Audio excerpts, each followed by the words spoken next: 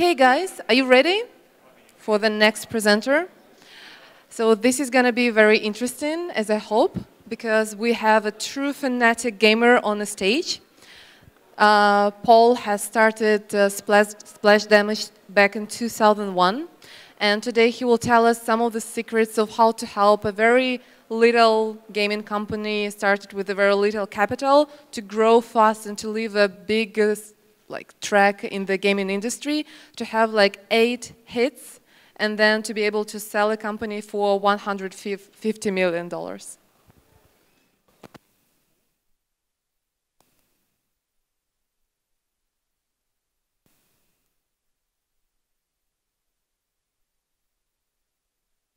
Start talking straight away, but I've learned not to do that because there's always a mic problem. So let's try again. Hello, everybody. You can do better than that. Hello, everybody. My name is Paul Wedgwood. I'm the CEO of Splash Damage. I am responsible for working with my development team on multiplayer hits for about 15 years now. We've worked on sequels to Quake, Doom, Wolfenstein, Batman, Gears of War. 8 sequential #1 hits is something that we're pretty proud of. But over the course of this 15 years, we've also had at least 7 near bankruptcies, 2 technically, properly, actually bankruptcies, where perhaps we were able to keep the bank at bay with some clever communication. But also have come out of this period, I think, with a kind of newfound modesty. We had 7 years at the beginning of our studio track record where we were exceptionally arrogant. We grew up under id Software. When we made Wolfenstein Enemy Territory, when we made Enemy Territory Quake Wars, we had 20 million people playing our games at a time when a retail game was a success if it had 5 million people that played it. So we became completely convinced that we were the next big thing, but then we would have some astonishing failure that would typically be as a result of how arrogant we were, how arrogant we'd become. I learned pretty quickly that when we made a mistake, it was because we were kind of diverting from the purpose that we'd established for ourselves as a studio. Now, I hadn't read any business books at that time. I didn't know that a purpose was an important thing, and we were just lucky. I think right time, right place is quite commonly the reason why companies succeed. Certainly, a number of my friends that ran studios that went bust not because of any fault of their own. We'd read the same number of business books, kind of 0, had the same qualifications, 0. So luck played a big part. But now, 15 years later, having sold the company, still staying on as CEO for the next 4 years, I have some lessons that I've learned that hopefully I can share with you guys to save you going through the same trouble. I think the other thing for me is that I've talked all over the world on all kinds of stages in front of all kinds of audiences, and I'm actually nervous in this one because you might listen to me. All of the other ones I do are for high-level execs in the industry, you know, the Microsofts, the Sonys, the Nintendos, and basically they come to the lectures to check in so they can go to the pub afterwards and get wasted with all of their mates.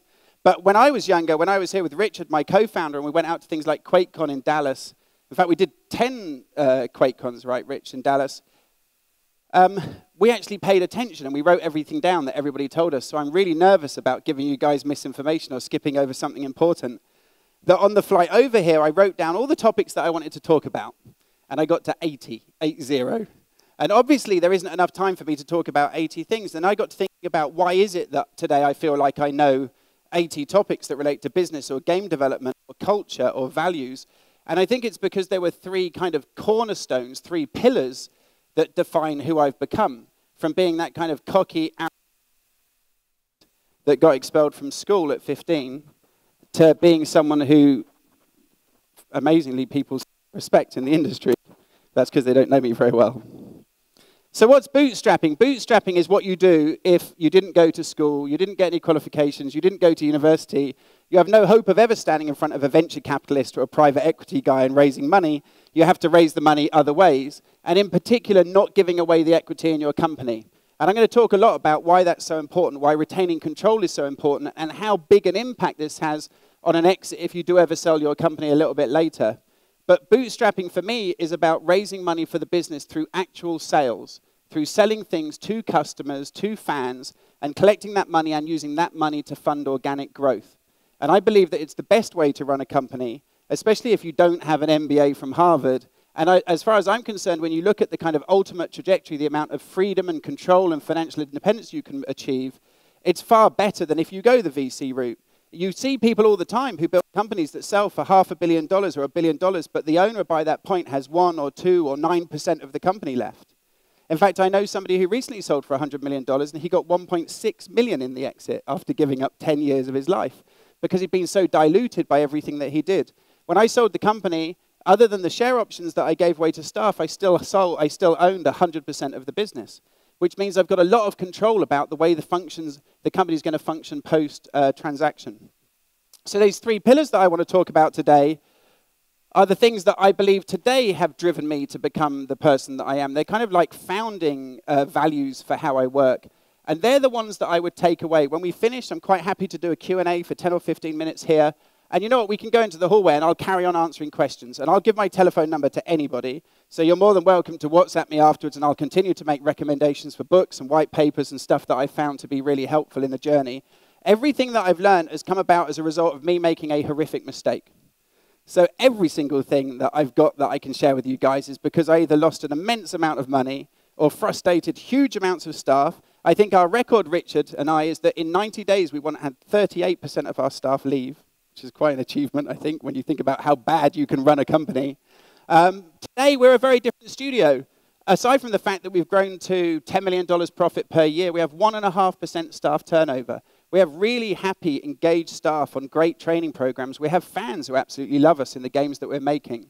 So I know what it is that you could do if you were to study all OT of those topics, but I'm just going to get straight into sharing the 3 that would define you as an individual if you have that kind of entrepreneurial spirit, if you as an individual want to lead a company to some form of success. I think the first thing, and it's the easiest, is kind of purpose and goal setting.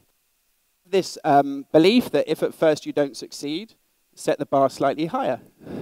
I think it's a good way to think, and I'm going to get into some techniques that you can use for establishing your own purpose in a way that you genuinely believe, not just something you tell staff about, and then actually using that to guide the decisions that you make in business, in your personal life. And I think that the 2 things are congruent. I think that if you have values as an individual and they're true values, that they're real, and if you're certainly running a business, there's no distinction between personal and business life.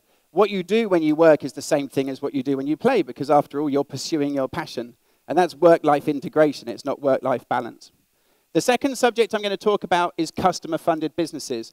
We're going to get into specifically what it takes to generate money from customers, to keep an eye on the ball, and to make sure that you continue to grow the business without giving up shares.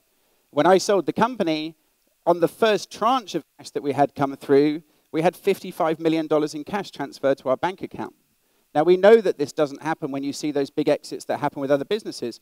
Our goal for that money is now to turn around other businesses and find other companies where we can make staff really happy and create more happiness within the industry as a whole. But that's only possible if you can hold on to the shares. I found lots of useful techniques when you're in negotiations, but I would say that my absolute favorite is that when somebody makes you an offer, if it's lower than you're asking, put the price up. For complexity and pressure, I think this 3rd pillar is just dealing with the immense complexity of transactions and the pressure that comes from business. A lot of the companies that I've seen fail have not failed because the staff are bad. They've often been talented. They've had great technology. They've had a reasonably good strategy. But the boss of the business has had some kind of midlife crisis. He's become a drunk or a drug addict, or he's gone downhill at the point that the business could have taken off. And I think that self-discipline is critically important. 10 years ago, I went through one of those phases, and I learned enough lessons from it then to realize that it's important to try to stay straight as you go through this process. And I'm going to talk a little bit about what happened to me and how I overcame it and where I am today and how I learned from that.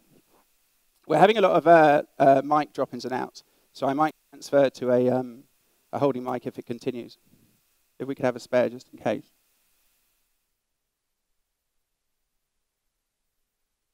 I'd say, though, that when it comes to exiting a business, I've read now 87 business books. You can go to mygoodreads.com. Only 8 of them were any good. So that's quite a lot of business books that were not worth reading. But the lessons that are listed there are often descriptions of one guy who sold his business, and then they write down everything that he did. And this is tantamount to studying a lottery winner. You know, if a guy wins the lottery and then you write down everything he does, like he mows his garden in the morning and he waves goodbye to his wife when he goes to work and he kisses his kids when he gets back from school, that isn't why he won the lottery, you know? So you have to be quite careful when you take on board all of this advice, when you read business books and you think about what's driving success. You have to understand the difference between correlation and cause. You need to be able to separate the anecdotes and the stories about people and the steps that they took that they think led to success versus the things that just happened prior to some good fortune and luck. So I'm going to be quite honest with you about the things that I think were luck-based rather than those things which were actually based on pragmatism or intelligence. We're going to get into this first pillar, which is about goal setting. I think it's almost like one of those motivational talks you hear in America where someone stops around the stage and they talk about if you don't set goals, you know, for yourself, for your business, then you have no hope of achieving anything. In fact, it's one of the things that the English people don't like about Americans is them stomping around the stage. That's something that the English share with Russians. And our love for our monarchies. I didn't have an idyllic childhood, or at least it didn't start, you know, great. I did grow up in a beautiful area. It was the West Country in England, which is just beautiful fields and sunny summers and rivers that I used to swim in. Then at about 7 or 8 years old, I walked into my apartment and my mum's face was completely covered in blood. And I realized that these screams and bangs and shouts and everything that I'd heard were the result of 4 years of domestic violence by my stepfather. These two huge burly guys kind of stormed into the house. They were from some charity, I think they were called Women's Aid. And they evacuated us from this situation, from this guy who I later discovered, by the way, dove tattoos means you've been in prison.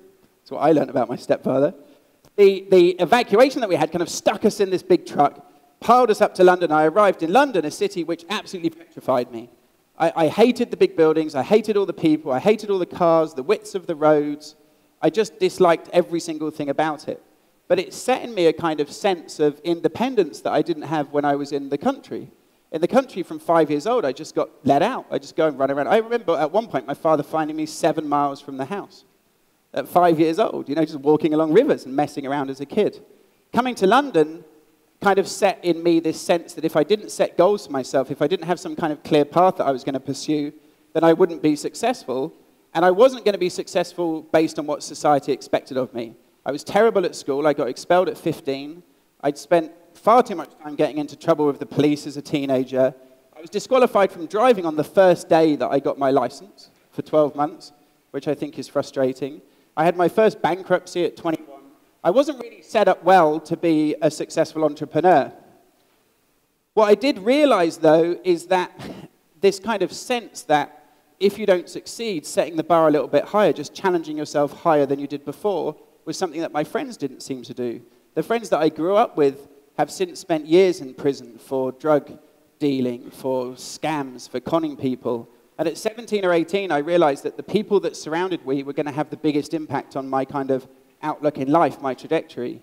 So I left them and I started making friends with middle-class educated kids. And I changed my accent. I used to sound terrible. Like, this is not as terrible as I used to sound. You should have heard me then. And I focused instead on trying to discover what would differentiate me from other people. And I think that a lot of people have great stories about their childhood, about their teenage years, but then they come into business and they suppress them. And they try to be like everybody else. They wear a suit and a tie, and they talk about their university degrees, which is a degree that everybody else that went to university had. Or they talk about the fact that they spent time at McKinsey or Ernst & Young, or they spent time at an investment bank, and they forget to talk about who they are as an individual. Games companies are exactly the same. If you just do the same thing that everybody else does, if you're just diverse, if you're, you know, year one you're doing Nintendo games, and then you're doing something for the Xbox, and then you're doing multiplayer, and then you're doing single player, and then you're switching around with different genres, you don't get differentiated from the competition. No one can really tell who you are, what you stand for. The product of my childhood is that I enjoyed team play, I enjoyed competition and collaboration, and when Richard, who's here in the audience, and I founded Splash Damage, we founded it on the basis of championing team play. We didn't know it at the time, we didn't write it down, we didn't understand that that was what we were doing, but we turned down so many games in that first 10 years, things like Halo and Perfect Dark, because we knew that we wanted to make multiplayer-based team play games. Now, at the time, people didn't think multiplayer games would sell, so most people looking at us would think we were idiots. But what we discovered is that the internet was going to be successful after all. And that worked out quite well for us. So having a niche, having something that you're really focused on that's different from other people is a fantastic thing to start with. I think this is best outlined in a great white paper that I discovered by Michael Porter. I say discovered, it sounds like I invented it. I just found it somewhere. This white paper, Can You Say What Your Strategy Is, outlines this basic idea, which is that if you think of a graph with two axes, on the bottom line, you have operational effectiveness. These are all of the best practices that you can steal from other people. How to do HR, IT, finance, how to manage production, how to do your management systems, leadership conferences when you're really big. All of this stuff can just be copied from other people. And it doesn't differentiate you. It might drive down the cost of production. I mean, if you're an Asda or a Lidl or one of a cheap supermarket, it might be really important to you. But in the video games industry, being cheap doesn't make you different from other people. The other axis is called strategic positioning. Strategic positioning is everything you do that makes you different from other studios, that makes you different from other companies. These are the things that make you memorable. It doesn't matter that, our friend Marcus, when he created, what's it called? Minecraft. When he created Minecraft, he wasn't the first block-based sandbox game to come along, but he was the first really, really big one. He was probably the best or the best executed at the time. But if you were to study the way that he exited the business, when Mojang sold for $2.5 billion, when he got $1.6 billion in cash, you would be studying a lottery winner. I mean, there's lots of things that are brilliant about his strategic positioning, how differentiated he was from everything else that was going on in the market. But to study the exit itself, I don't think would bear fruit. This would be true of Oculus or Twitch or any of those other companies that just exit for $1 billion and it's not really clear how they achieve what they did. But the one thing that we do know is that it's very rare that bland, uninspiring companies that do the same thing as everybody else ever get bought. And if they do get bought, their values are much lower than other businesses. Our business partners, Wargaming, are specialists in amazing military combat. And you can see very clearly that they know exactly what they're good at, and they consistently repeat, playing to their strengths and making sure that this is what they focus on. And they don't give up. When something isn't amazing or brilliant at launch, they keep refining it and improving it and refining it until they get where they need to be. This is not the scatter strategy of a developer in, Oxford or something in England, which has worked on 7 different platforms and 7 different genres. And I don't think those companies have a great future. In fact, the best developer publishers in the world today, Riot, Wargaming, Valve, not them. If you were to list those top 4, what defines them is a focus. Oh, okay, I'll include Blizzard.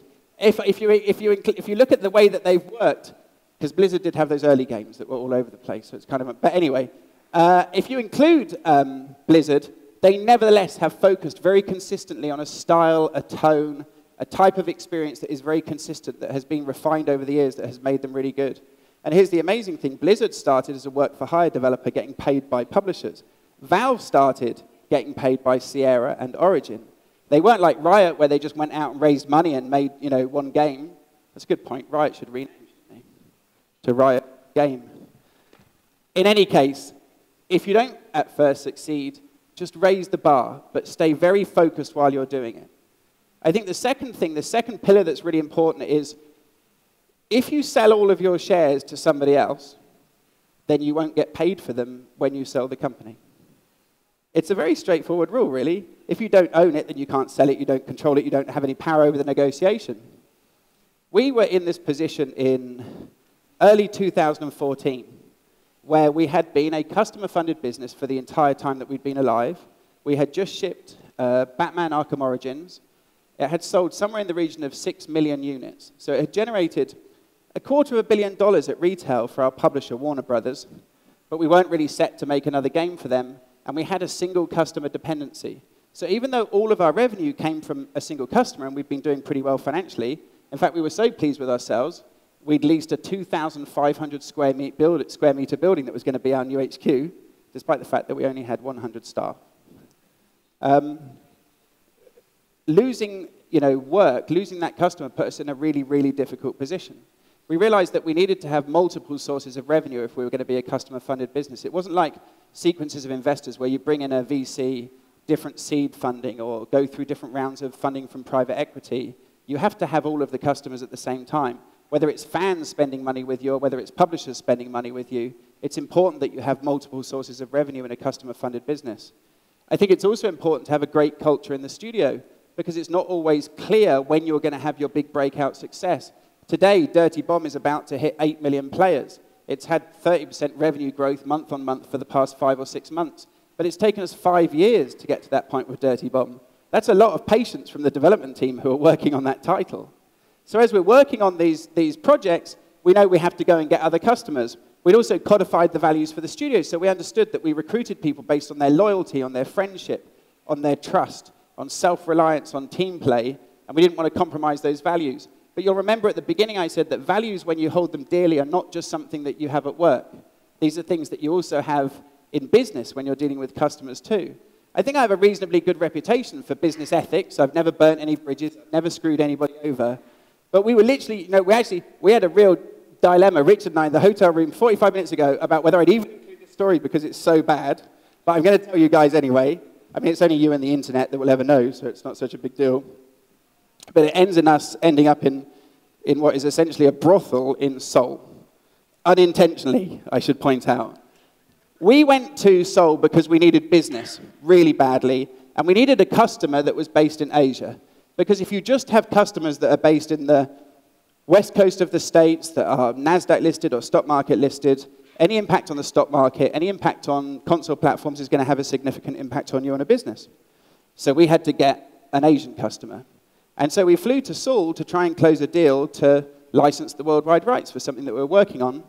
And it was a pretty important deal because at the time, spring 2014, we had the bank telling us that we were insolvent. It was one of these moments when technically we might have been insolvent, but we convinced them that we weren't. So we're out of money, taking out loans to keep ourselves alive, and trying to figure out whether we can bring in more money from another customer. And these are not problems you have if you go to VCs or private equity and they just give you $20 million. We're in Seoul at the time, and we got taken out, to be entertained, and we went to a karaoke bar. And I don't drink alcohol, I should point this out before I start, so I'm not even drunk. We sit down at this big table, and they start bringing drinks and everything, and then a line of girls come into the room with numbers on them. And I'm massively offended. It's not like I'm the most progressive man in the world, but I get pretty pissed off when I see exploitation or sexism.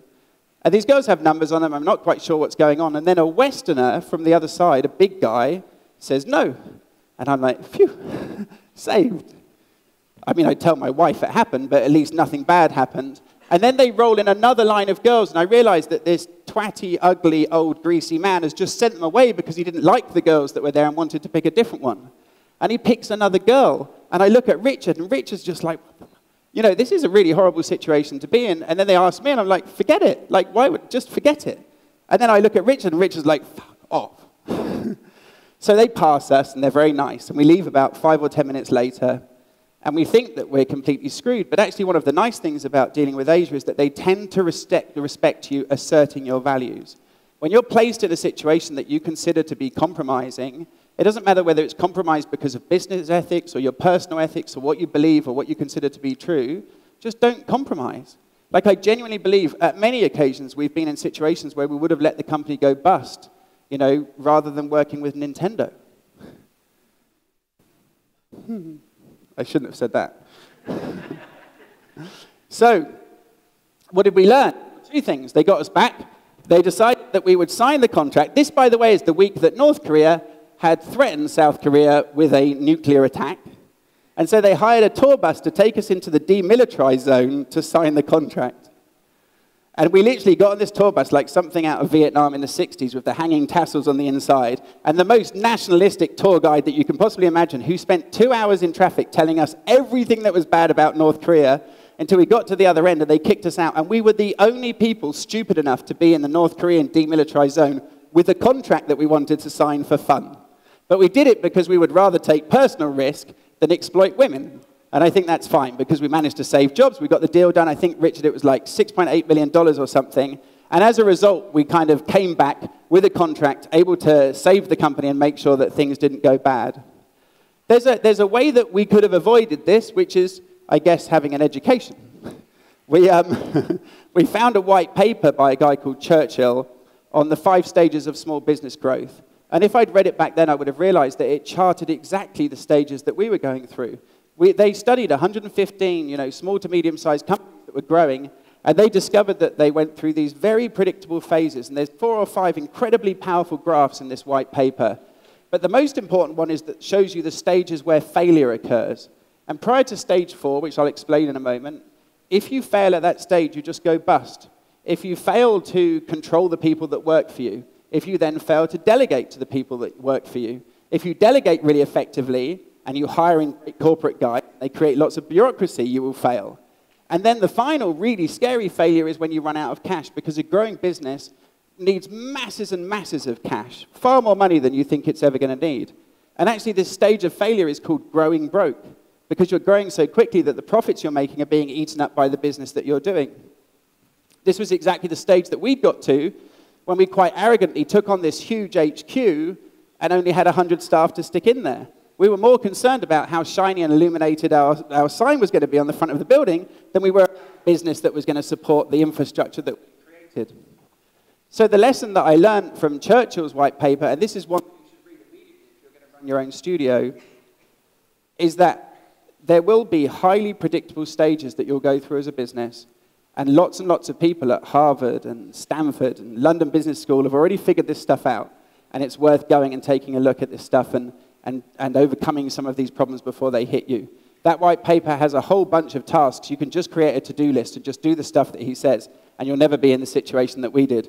One that they point out is the single key customer dependency. If I'd read that white paper, I would have gone and got 2 or 3 customers. I would have made sure that the pre-production, concepting, production, post-production, and shipping times were out of sync, and I could have managed the workforce better and not put the company in that horrible position. Finally then, for the kind of third pillar, I'm going to talk about complexity and pressure, but on a microphone that works.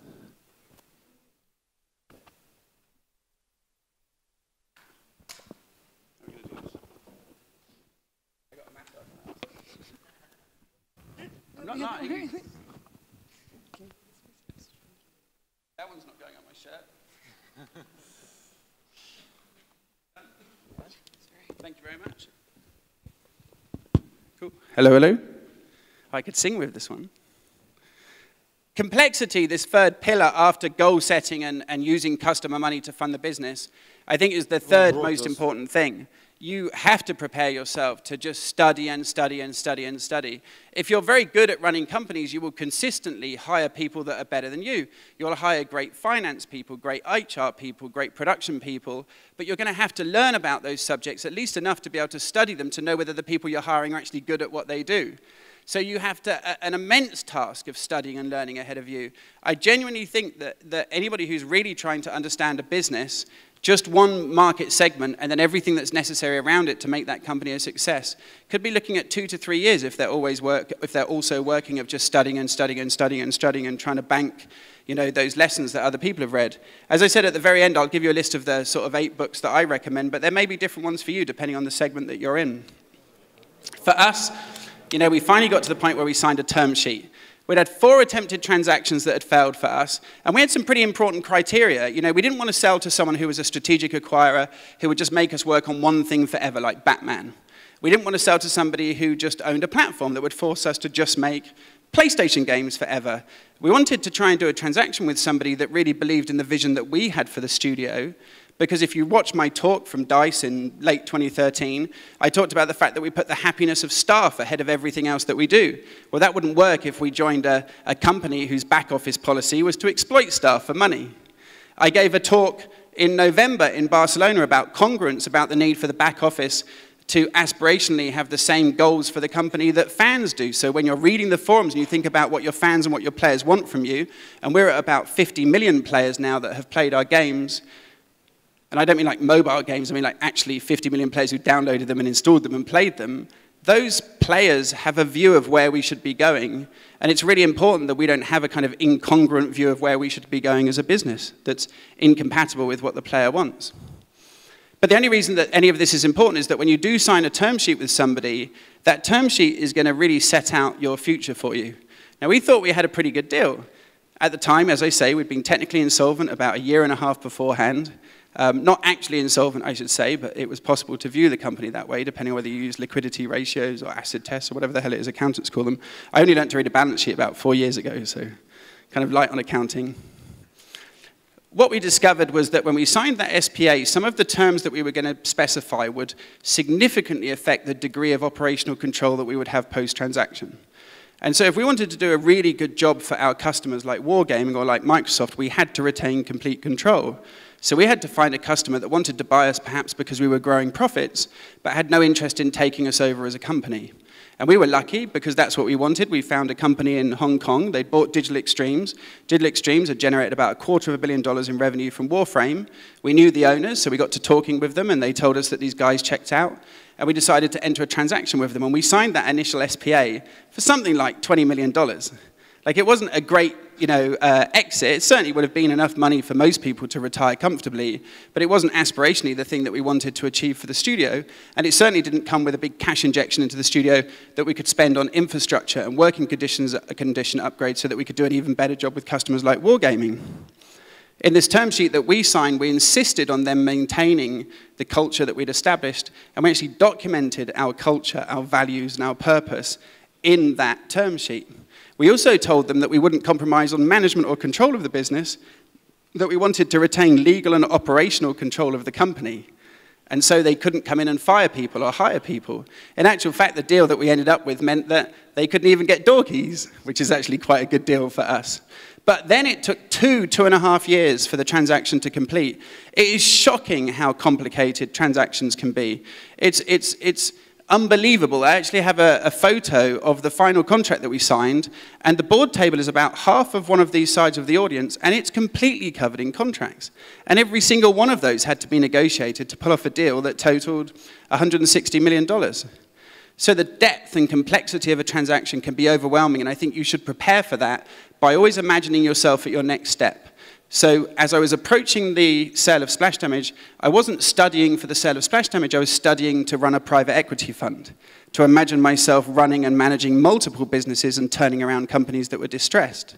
When I was thinking about selling Splash Damage, what I was studying in the earlier days was the management systems and professionalizing them so that when they bought the company would run well post-transaction.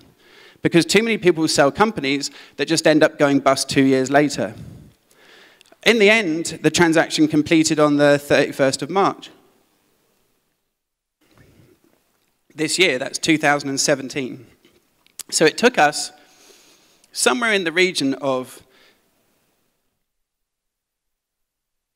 21 months from signing a term sheet to negotiating an actual contract.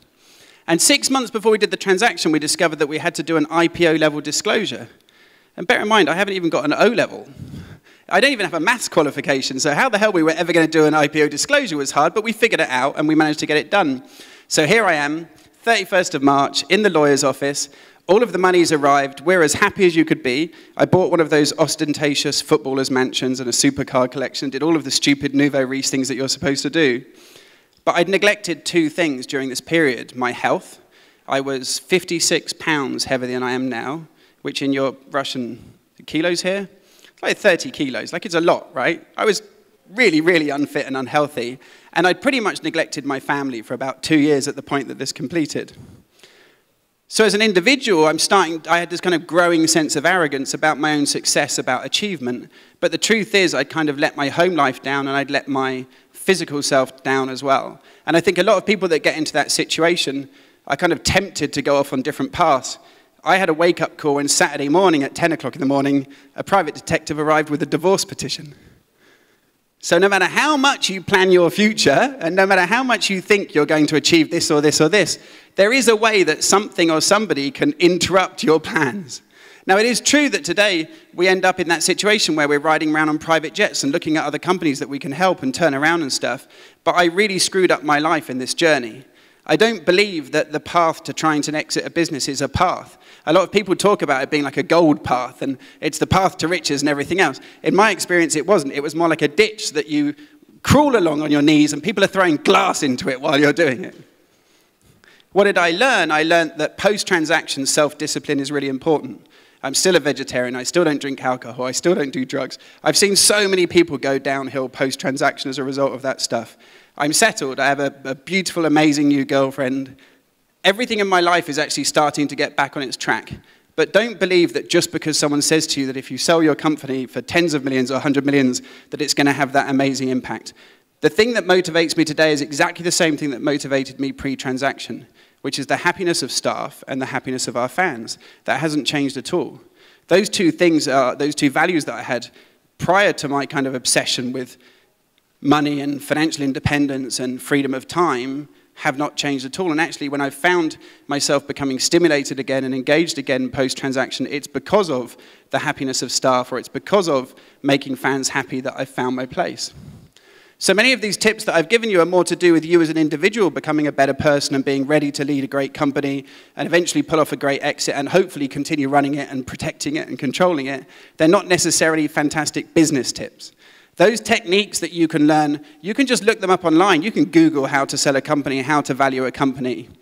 You can study people that have sold one business. And as I said, I think it's a bit like studying a lottery winner. But we've sold 3 companies now. We've got a sense of what works and what doesn't work. For us, Bootstrap was a very effective method. If you find yourself in a position where you feel like an underprivileged kid with no education, perhaps coming out of a tough background and thinking that you don't have what it takes to succeed in the games industry or the movie industry or in television, then just look at us. Because we were a bunch of completely hopeless kids with nothing to back us, no money, no qualifications, nothing at all, and we managed to pull it off. And when we made mistakes, it was because we were stupid, not because of external circumstances. We didn't blame other people. And when we were successful, it was just because we worked hard and we stayed honest, and we considered business ethics and personal ethics to be the most important thing. There's an element of progression in life which I think is critically important. When you think about how successful you're going to be, if you imagine yourself in your 40s or your 50s or your 60s, it's a simple fact that if you're an employee, somebody else will control your life and they'll control how much money you make. And the amount of money that you make is going to affect your independence. If you become a professional, like a doctor or a lawyer or an accountant, you may be able to charge people by the hour. You can work more hours and get paid more money, and you might get paid a higher salary.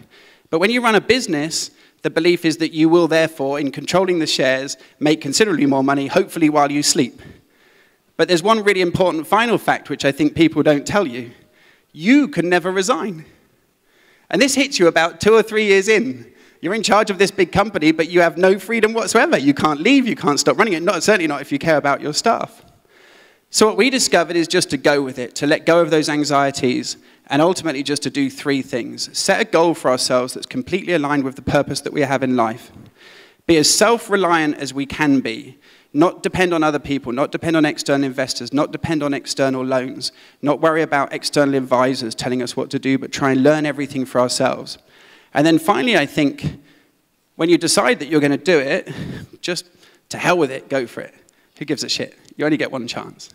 Thank you very much.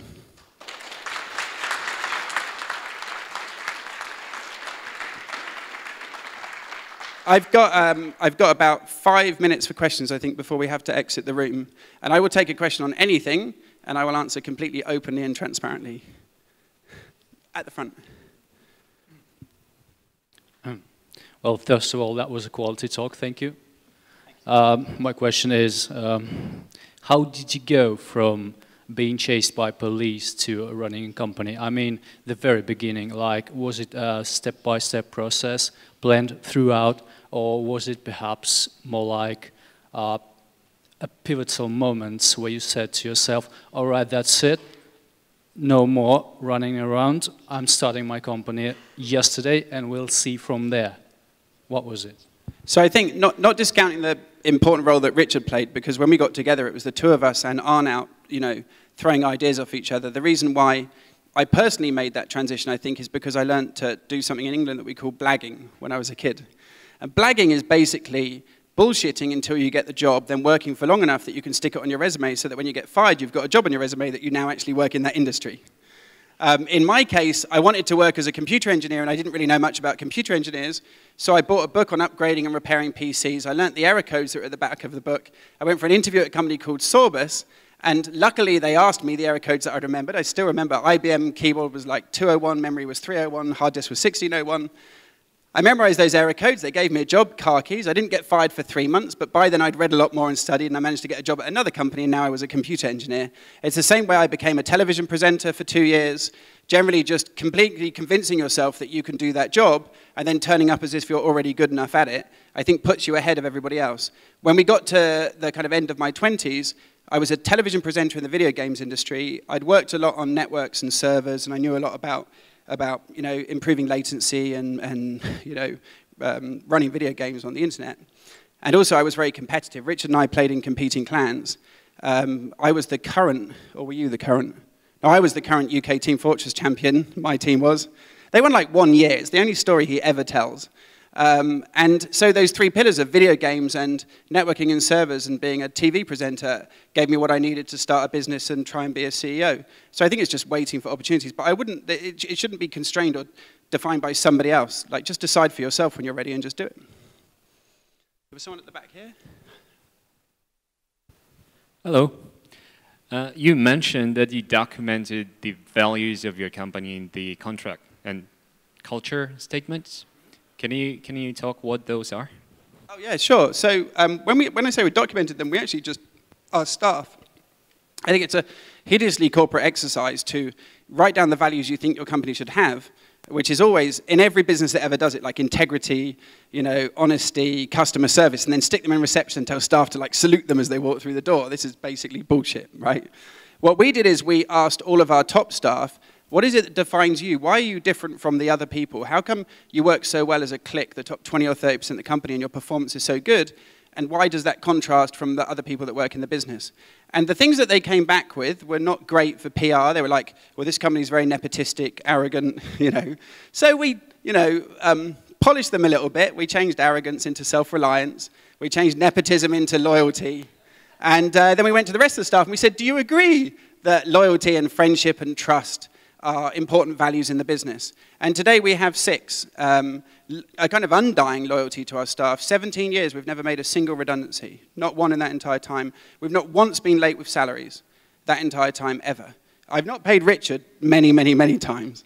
You know, we've sacrificed whatever. I went 5 years without taking a salary or dividends or anything at all to make sure that the business was secure financially. But loyalty is really important to us. And friendship is too. We've fired less than 10 people in 17 years. So we consider everyone to be a friend or a family. And when we consider whether someone should be with us or not, we think of it in the same construct as whether someone should be in our family or not. You wouldn't fire your brother or sister if you fell out with them. If their performance went downhill, you wouldn't fire your mum or your dad. And we feel exactly the same way about the people that are at Splash Damage. Also, by the way, almost all underperformance is caused by things that are going on at home or the boss of the person that they're working for. If a person was brilliant and they go downhill, short of actual mental health issues, you can usually find out what the cause was. And if you're supportive, they end up loyal forever.